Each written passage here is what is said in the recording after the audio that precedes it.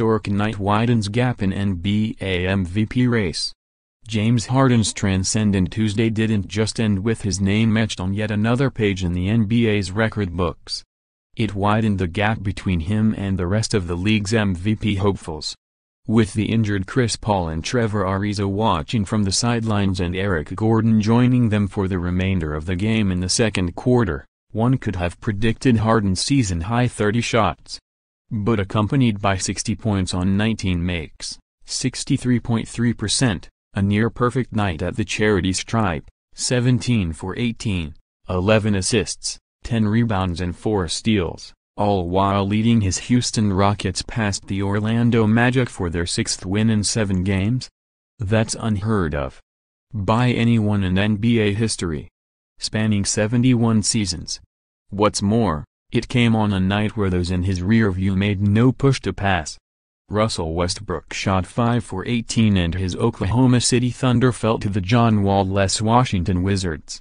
Stephen Curry and Kevin Durant combined for just 31 points as their Golden State Warriors were romped by the Utah Jazz. LeBron James and the Cleveland Cavaliers fell again, this time to the Detroit Pistons, who entered the game on an NBA worst 8-game losing streak. And then there was Harden, cruising comfortably ahead of the field and showing no signs of slowing down. USA Today Sports Weekly NBA MVP rankings, as voted on by Sam Amick, Jeff Zilgent, Michael Singer and Ajnu Harthkus, are below. Last week's ranking, not ranked season stats, 25.5 points, 10.1 assists, 9.4 rebounds, 2.0 steals, 44.4% shooting. Tuesday night's loss marked the first in 9 games for the Thunder, who boast the second-best record in the NBA, 16-6, since December 17, trailing only Golden State. They also have the league's top offensive rating, 113.3 points per 100 possessions, during that span. Westbrook has once again led the charge, turning his early season struggles into a brand of basketball deserving of a spot in the MVP conversation.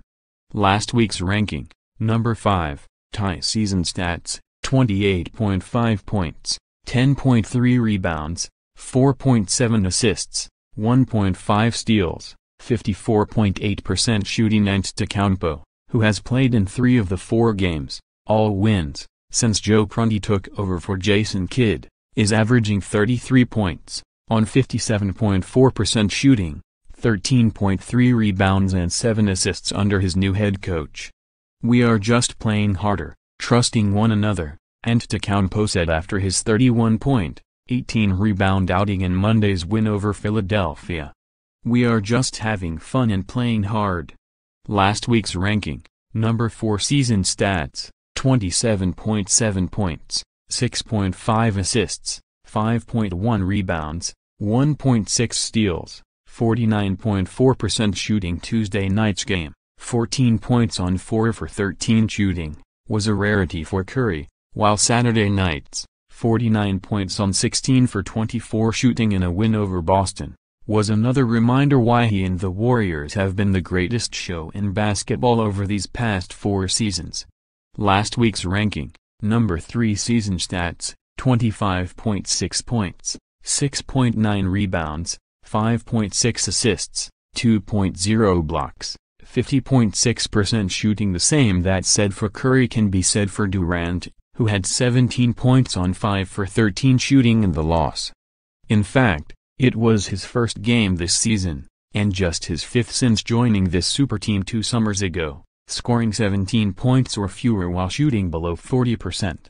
Last week's ranking, number 2 season stats, 26.7 points, 8.8 assists, 7.9 rebounds, 1.6 steals, 54.9% shooting. The Cavaliers continue to falter, 4 games out of 8th place in the East and 6 games out of 1st, and there's no light to be seen at the end of the tunnel.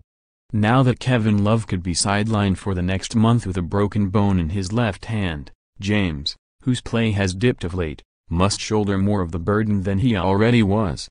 Last week's ranking, number 1 season stats, 31.6 points, 9.1 assists, 5.0 rebounds, 1.9 steals, 44.9% shooting. Did we mention that Harden's 60 points were the most in Rockets history and that he sealed the victory with a 4-point play in the final minute?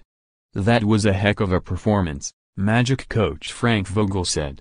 When your second, third and fourth options are out, the likely MVP of this year's season did what he had to do to get a win. That was pretty special. Follow USA Today Sports Unheard on Twitter @tweetedge.